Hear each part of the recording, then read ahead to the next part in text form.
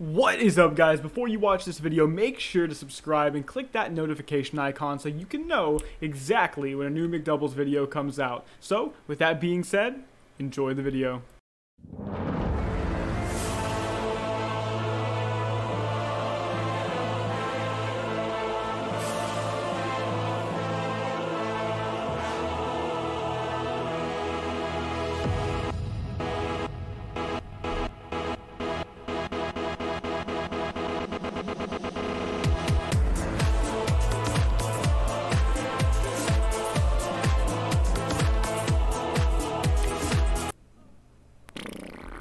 What is up, guys? Mcdoubles back again with a brand new episode, and today we're going to be continuing Chad Boinker's journey on the wildcard realms on Shadowsong. So let's begin. So first and foremost, I wanted to show you guys a few pieces of gear we got that have been upgraded. First and foremost, as you can see, we now have the Raging Berserker's helmet. Huge upgrade, and makes us look a lot more like a Chad. And then we also have the title charm. This is something I bought for myself, and I completely forgot I had it. So we now have a stun on this character, which is going to be pretty interesting. I'm really hoping I can find some fights today. My kit is just made for it, and even though we don't have a heal that is castable, we just have the recuperate. What I'm going to do is actually buy some potions and just go for it. And then the other piece of gear we got, let's see, what was it? Ah, yes, the branded leather bracers, 6 stamina, but plus 20 attack power. It was a pretty good upgrade over what I had. So, I hope you guys are excited. I'm going to go to STV right now and look for fights. That is my entire purpose right now. And also, if you're in an alliance guild on Shadowsong, I don't have a guild on the Alliance on Shadowsong, so please invite me, because I think not wearing a tabard is actually quite ugly in World of Warcraft. So I'd like to be able to wear this and have it not be gray. And I don't want to make my own guild, only because I don't think I can actually run 3 guilds at one time. I already feel like the Horde version of this guild on Shadowsong is pretty void of players right now because of how many people seem to be, well, quitting and also going to Laughing Skull and a variety of other things. So yeah, it's pretty difficult running 1 guild, let alone 2 or 3. So yeah, if you have one, shoot me an invite. I would love to play with you guys. Alright, guys, I think I saw somebody up here. He looked pretty strong, though. I'm not going to lie. I think we're going to take our points out of agility and put all of them into stamina for this. Got a guy right here. Let's see if we can catch up to him. Alright, we got him. Get that wing clip off. I'll stun him right off the bat. I'm gonna go ahead and fear just so I can get everything off of me. I'm not really sure why he's zipping all over the place, though. Wing clip. Get that moonfire up again. Huge damage on him, guys. I'm gonna go ahead and pop the recuperate just to be safe. Wing clip again. Refresh that moonfire. Looks like his only heal is a rejuvenation.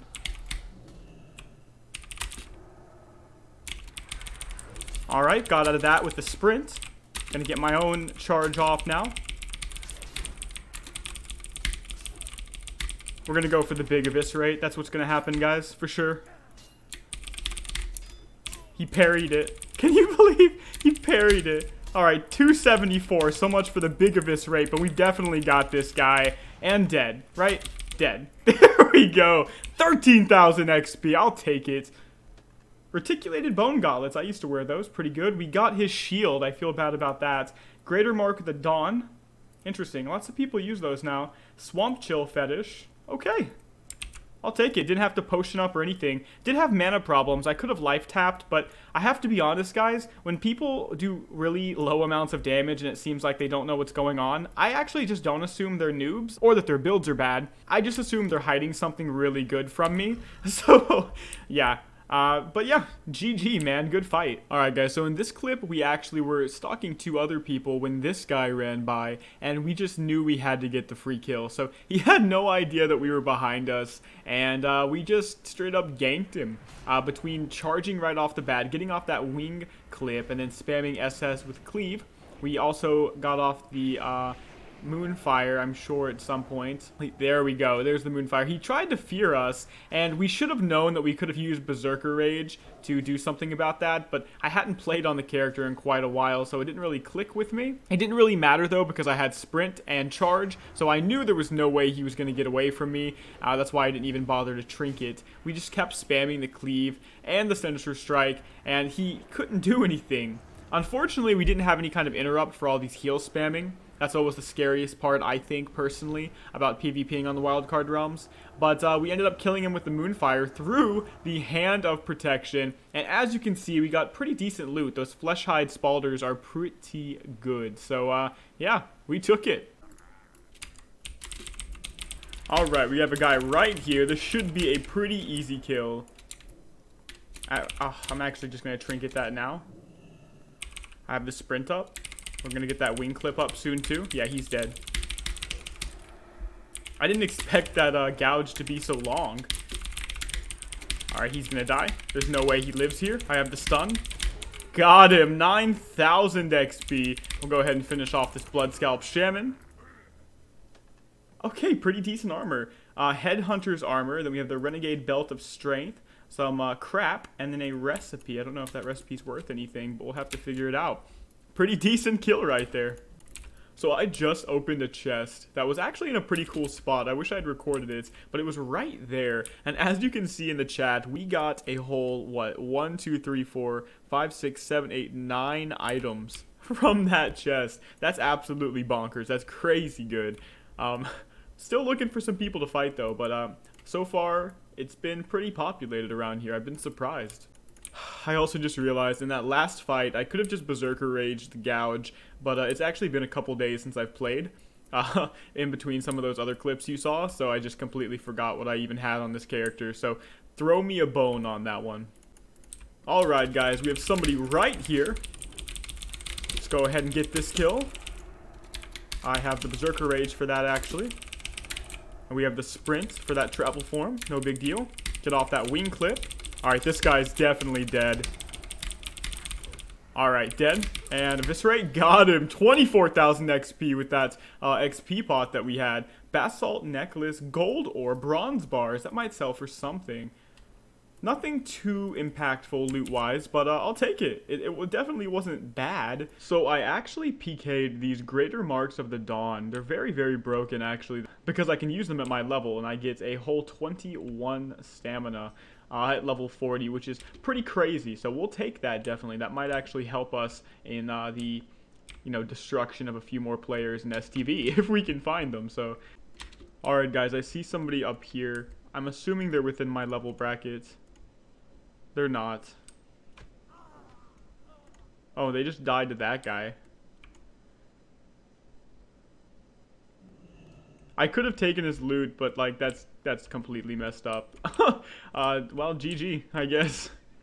Apparently the transfer happens today, and I'm actually pretty excited about it because they're doing it the right way. They're mixing a loot into Shadowsong, or merging it rather, as opposed to the other way around, which was a horrible, horrible idea, considering I would say the vast majority of the community plays on Shadowsong, so putting them through even more transfers and such is a mistake. So I'm very, very happy that Elune is transferring into Shadowsong, and hopefully I can get more kills before that happens, because I'm not exactly sure how long the servers are going to be down, so let's keep looking, guys. I really do want to continue going on a tear.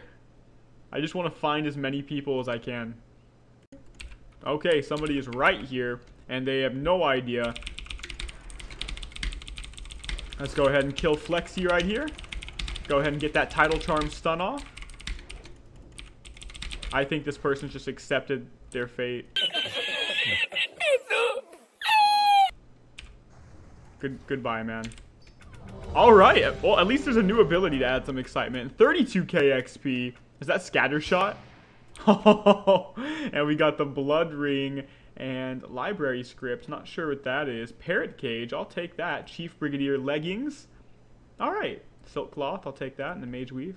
That is not too bad of loot. I'm actually going to use the Parrot Cage. So that's pretty cute. And I have a new potion. That's nice from that fight. Chief Brigadier Leggings are not better than what I have. The person seems to be just a wee bit salty. But no, free kill. I'll take free kills all day, especially when they get me levels. And then I get Scattershot off it, which is not an ability to be slept on. Now, Scattershot is a pretty strong ability. Basically, it's going to do a small amount of damage and disorient my target for 4 seconds. It's very similar to Blind, or even to Gouge, except it has a 15-yard range. So my ability to stick on my targets and CC people around me has just improved even more. Between Scattershot, Blind, and Psychic Scream, and then Wing Clip, I'm not really sure anybody can get away from me. The only thing I'm really missing now is a solid and consistent interrupt. But other than that, I'm kind of fine relying on Recuperate and Potions right now. So I feel like we're doing really well with this build. Okay, I think somebody might be here. There's a dead Naga Explorer, a couple of them actually, so I would assume somebody's at the end of this trail. There he is. Alright guys, let's go for it.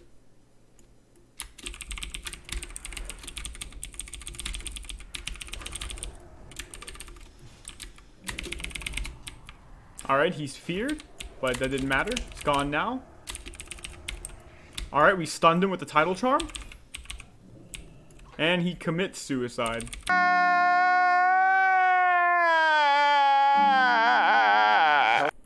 Alright guys, we have a person right here. What are they gonna do? This guy's dead. Poor guy. And that guy's dead. There we go, 23,000 XP. I'm not gonna kill his friend because I get no loot. Well, I'll take it. 23k XP, pretty good. Alright guys, we see somebody. We're gonna take him out. Get a good amount of XP for this. Let's go for it. Stunned. And he's dead. Got him. 11,000 XP, and we gained that level off it too. Enduring Breastplate. Glimmering Mail Greaves. Insignia Mantle. Oh, 15 Silk Cloth. I'll take it. That was a pretty free kill. I'm seeing a lot of cat form players today, which is pretty interesting because it's a very rare build to get. But yeah, so many of them have it today, and they're all getting destroyed. So, and another guy right here. Let's go for it.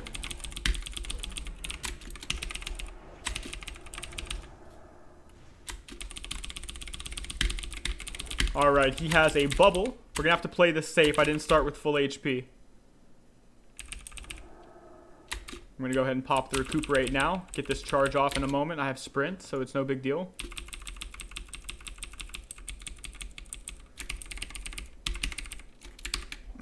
Okay, I'm going to go ahead and Trinket that. Alright, we got the Scatter off. We can get that off now.